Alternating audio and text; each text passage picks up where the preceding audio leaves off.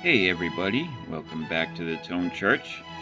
We have another quick and dirty after work tube shootout here.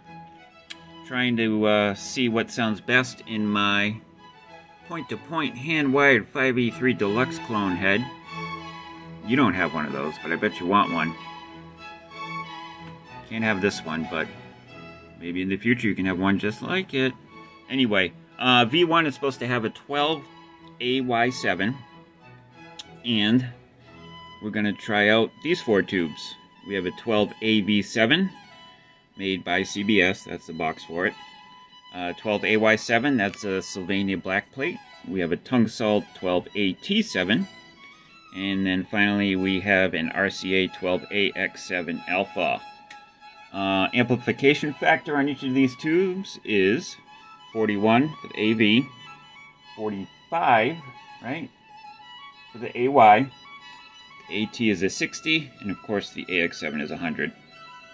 So we'll pop these in, we'll do a couple of licks, and we'll see how they all sound. I gotta set all this crap up, but you're gonna have a SM57 on your left, MXL DX2 on your right. Played through this gutted Raven cab with a 1969 Jensen C12R. No post effects, no compression, no EQ, no nothing. And we have the RCA Nippadog rooting for RCA. Genuine RCA tubes. And that 12AX7. Alright, let's see how this goes. Alright, here's the setup.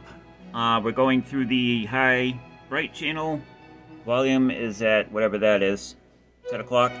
Tone is just under noon. We're using a Telecaster shaped object made by SX. And here we go, first tube. Here is the 12 AV7. Let's hit it.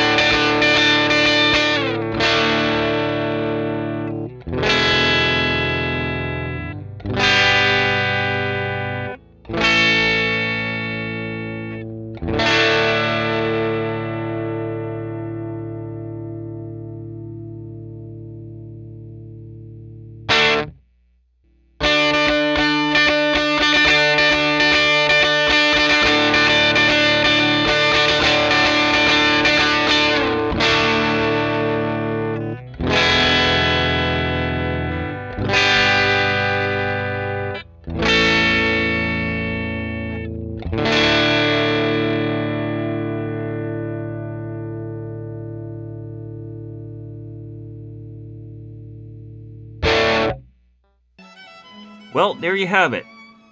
I think they all sound pretty cool in their own unique way, but I don't know. I'll have to listen back to the recordings, but I'm kind of leaning towards the AT7. But we'll see what the tail of the tape has to say, and you let us know down in the comments what you think. So I want to thank everybody for watching. Hope you learned something. I know I did. And rock on, dudes and dudettes.